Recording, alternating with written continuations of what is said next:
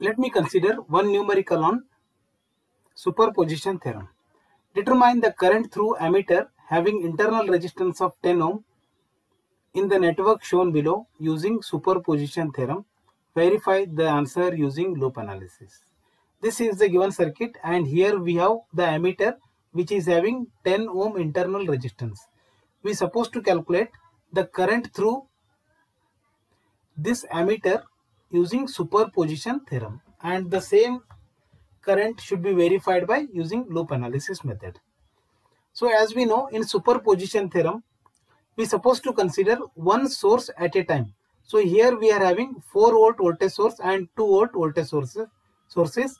Both are independent sources. We are supposed to consider one source at a time.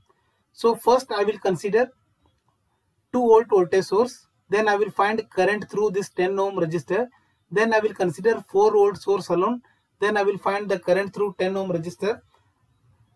The sum of those two current is nothing but the total current flows through 10 ohm resistor. So first I will assume that the current through 10 ohm resistor is I. That current through 10 ohm resistor is I. Now let me calculate I using superposition theorem. So here in first step I will consider 2 volt source alone. So in that case I will short circuit this 4 volt voltage source. The equivalent circuit looks like this. I will assume current through this 10 ohm resistor considering only 2 volt is say I1. So now I will simplify this I1. I will find I1 using loop analysis method. Assume that current through this loop is X, current through this loop is Y. Apply KVL to X loop, that is apply KVL to loop X. So I can write 2 is equal to voltage drop across 10 ohm resistor is 10, total current flowing in that is X plus Y, plus we have 25x, or I can write 2 is equal to 10x plus 25x is 35x plus 10y. I will call it as equation 1. Now apply KVL to this loop, Y loop. So here there is no voltage source. 0 is equal to, start from any resistor. Here I will start from here. Voltage across 10 ohm resistor is 10 into X plus Y, plus voltage across this 100 ohm is 100 into Y, that is 100y. Simplifying this I can write 10x plus 10y plus 100y, 110y. Let me simplify. So we can simplify these two expressions directly using calculator. Keep calculator in equation mode and choose two unknown variables. Directly feed the values, we'll get x and y. So we'll get x is equal to 0.05866 amp and y is equal to, we have minus 5.33 into 10 power minus 3 amp. So therefore I can write I1 is equal to, here we can see I1 is the current flows through 10 ohm resistor. So x and y are in same direction. So I1 is nothing but x plus y. So we'll get I1 is equal to 0.0533 amp. So this is part of the current. Now we will consider 4 volt source alone. In that case it will be short circuited. Let me redraw the circuit. This is the equivalent circuit. So I will assume current through this branch is I2. So I will calculate I2 using loop analysis. So here we have two loops. I will assume current through this loop is say X, current through this loop is say Y. Now let me apply KVL to X loop, that is apply KVL to loop X. I can write 4 is equal to 100x plus voltage across 10 ohm resistor is X minus Y, because X and Y are opposite to each other. 10x minus Y, that is 4 is equal to 110x minus 10y. Call it as equation 1. Similarly apply KVL to loop Y. that is apply KVL to loop y. I can write 10, there is no voltage source, 0 is equal to voltage across this is 10 y minus x. So now we have to write y minus x because now we are in y loop. We have to assume y has higher magnitude. Plus we have 25y, or I can write 0 is equal to minus 10x plus 10y plus 25 is 35y.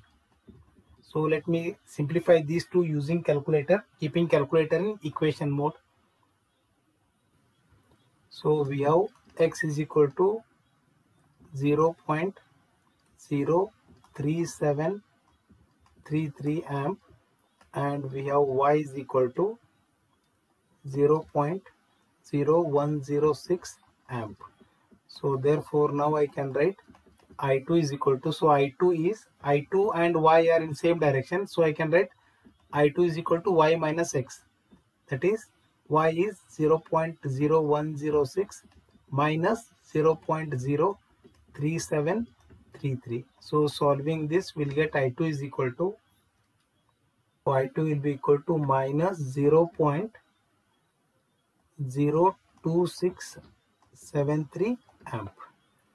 So this is the current considering 4 volt source alone. So therefore now I can find total current flows through 10 ohm is, so here as I have shown, total current flows is I is equal to I1 plus I2. Therefore we have I is equal to I1 plus I2, that is I is equal to, so we have I value is, I1 is 0.0533, and I2 value is minus 0.2673. So solving this will get I is equal to 0.02657 amp. So this is the reading of emitter. Now let me verify using loop analysis method. So I will assume the same current, that is current I is the current I which flows through 10 ohm resistor. I will take the same current, that I is the current flows through 10 ohm resistor. So in loop analysis we have to consider the loop current. Let current through this loop is say x. I have taken positive towards negative, here positive towards negative. Let current through this loop is y. Apply KVL to loop x, that is apply KVL to loop x. I can write 4 is equal to voltage across this is 100x plus voltage across this is 10x minus y, because x is opposite to y. Simplifying this, I can write 4 is equal to 100x plus 10x is 110x minus 10y, call it as equation 1. Similarly, apply KVL to this loop, that is apply KVL to loop y. So I can write 2 is equal to, we have 10 y minus x plus 25y, or I can write 2 is equal to minus 10x plus 35y. So solving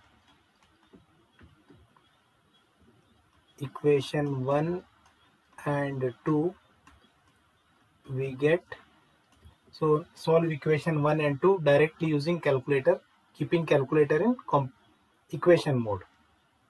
So we have here x is equal to 0.042667 and we have y is equal to 0.069333. So therefore here we can say that I is equal to y minus x because y and I are in same direction, y minus x, that is I is equal to y value is 0.069333 minus 0.042667. So solving this, we'll get I is equal to 0.26 0.0266. So here we can see that by verifying this current with this current, that is 0.2657, both are almost same, that is equal. Just we have verified the current through 10 ohm resistor. Thank you for watching.